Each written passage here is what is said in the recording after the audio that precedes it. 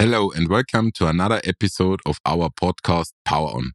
My name is Christian Schaider and I will be your host today. The global energy transition is in full swing, driven by renewable energy expansion, grid investments, and ambitious targets like tripling renewable capacity by 2030. At the same time, the transformer industry is navigating through unexpected challenges, from supply chain constraints to workforce shortage, while trying to meet the surging demand.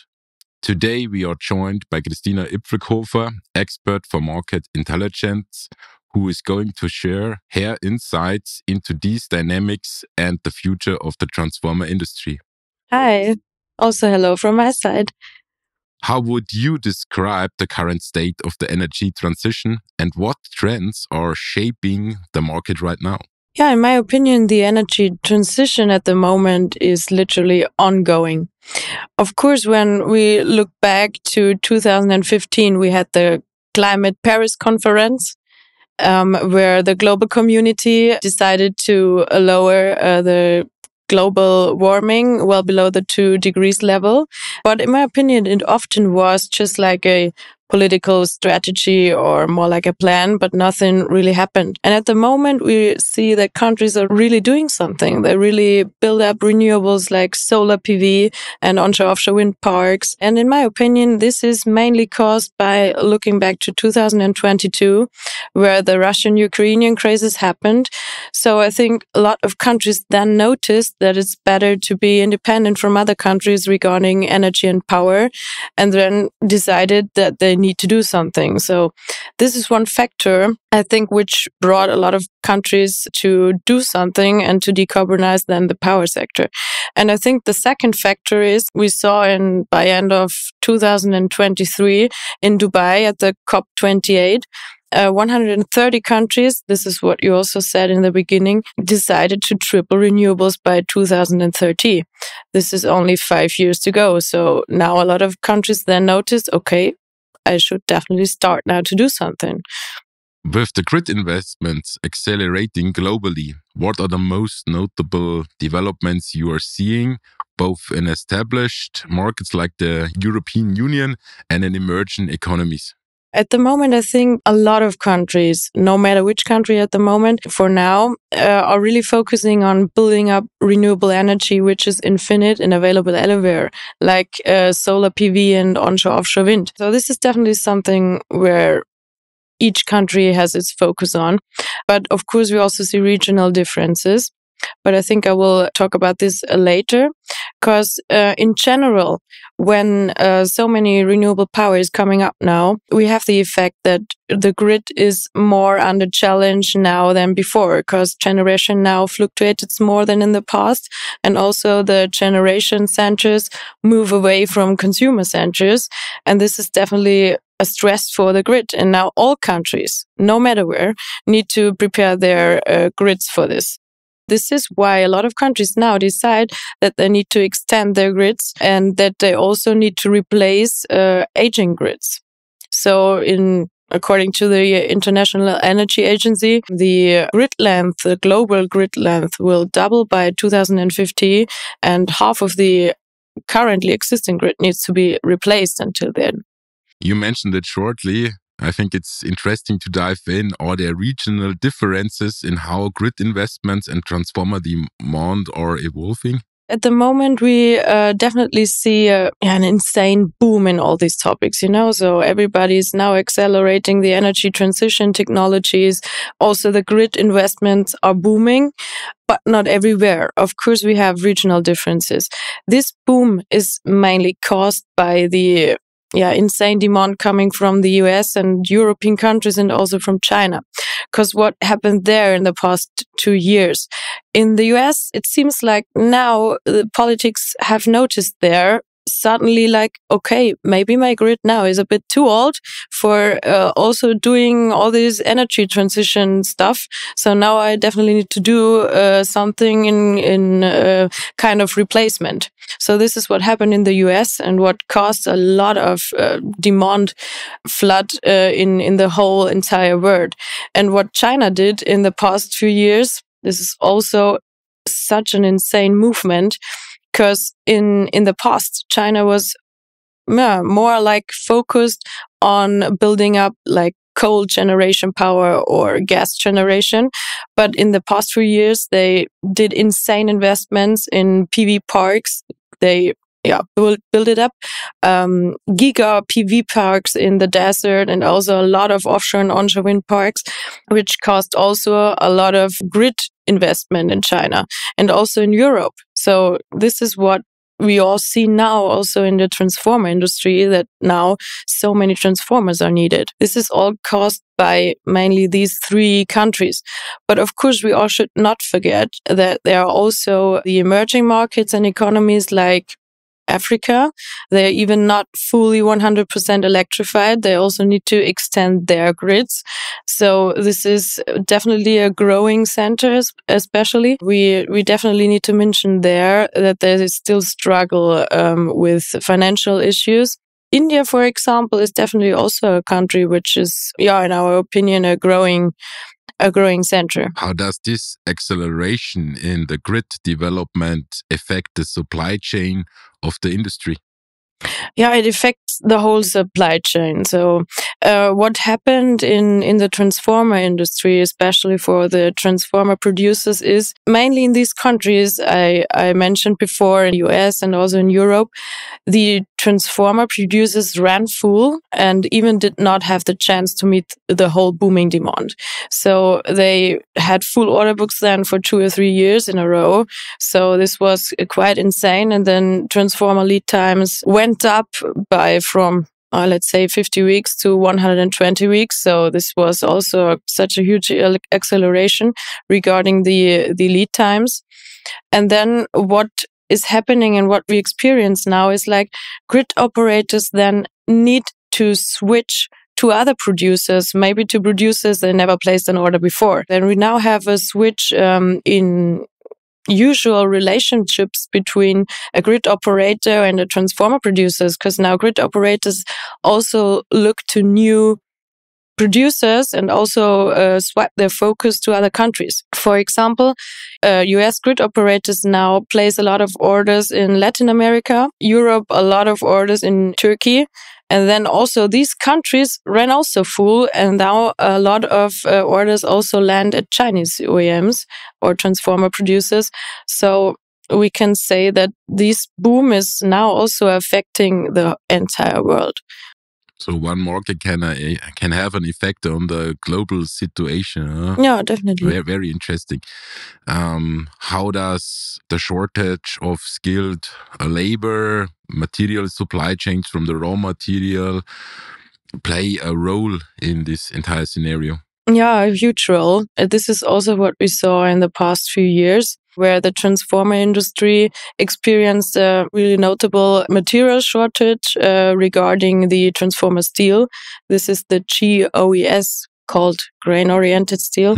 It was really short for a few years, and then transformer prices jumped up to around 70-80%. But of course, the greatest bottleneck still is the shortage of skilled workers. This is definitely a real critical point, a big challenge for the whole industry, I guess. But I think what is also a point which I want to mention here is the limited manufacturing capacities. This is not a challenge also for the transformer producers, but also for the whole component producers. This is also what we ourselves experience here, because the whole supply chains now seem not to be ready for this jumping digital double growth rates boom we had in the past few years. How is the industry, how they are addressing these challenges to find solutions? I think they are all trying to catch the wave. I think they're all trying to make the best out of the situation. What we see now, what we can also read in all these public sources, we read a lot of things we see regarding the transformer producers now try to extend their output. They do efficiency programs. They try to invest in new halls and build up the output to be ready for this growing demand. And this is what also component manufacturers are doing. So this is definitely a sign in our industry that everybody is really trying to catch the wave and also believe in an ongoing demand. What do you see as the biggest risk facing the transformer market and the broader energy transition? Risk is often definitely a point we should think of because, we talked about so many positive things in the minutes before. But of course, there are risks because at the moment, it seems like this kind of energy transition topic is popular in politics. So at the moment, they seem like, okay, I will take my money and take it for the energy transition. But when other and maybe severe topics jump up in our country, like natural disasters or COVID or something like this, of course, then it could happen that politics decide to move away their incentives and put the money into other areas. So this is definitely a risk.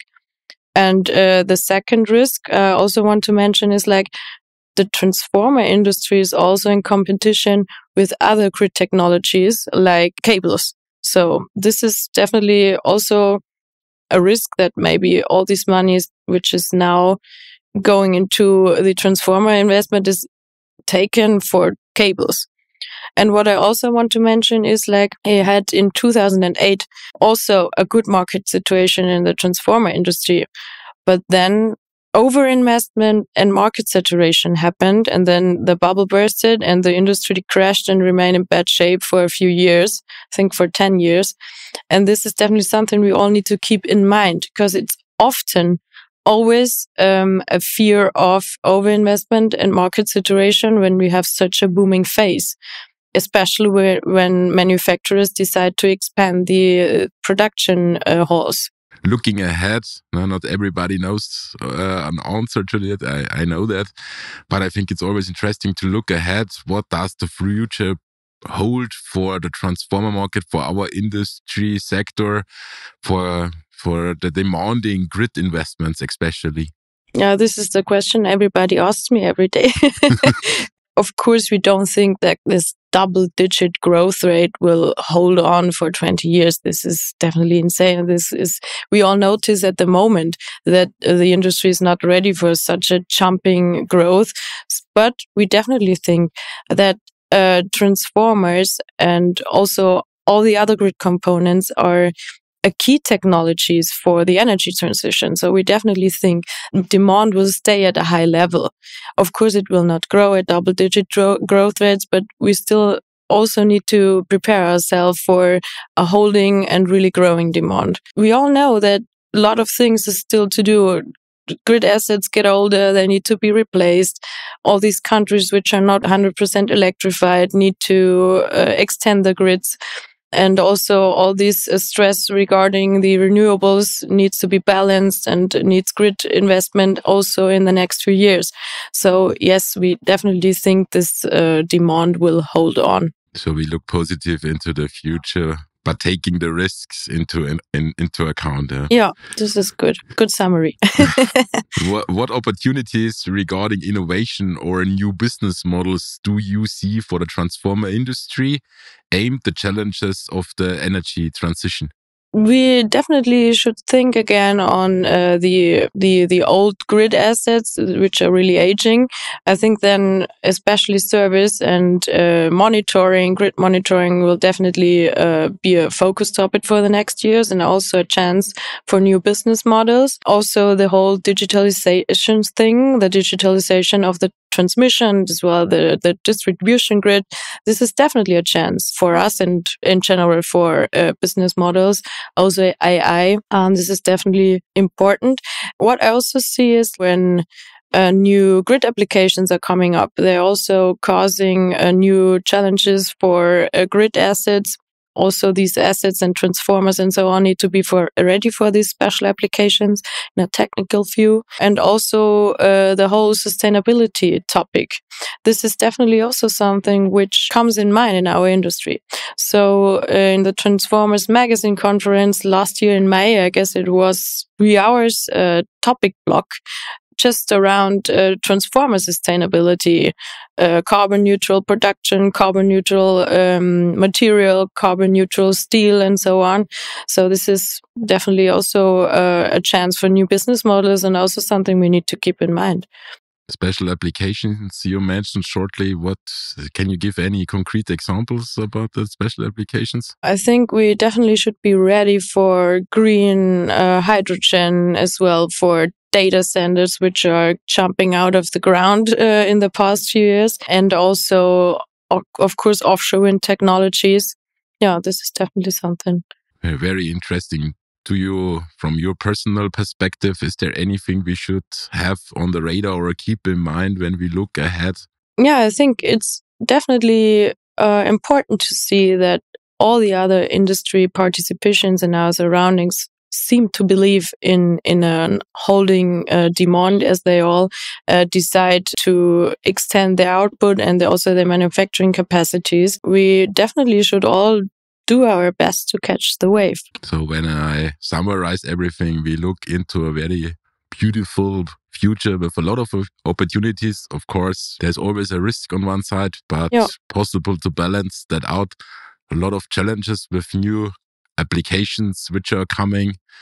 AI plays a role, digital twin, digitalization. Very interesting. Christina, I have to say thank you very much for all the insights we gained from you, and I learned also personally. It was a very interesting chat we had. I hope you also had fun watching or listening to us. I have to say thank you and goodbye.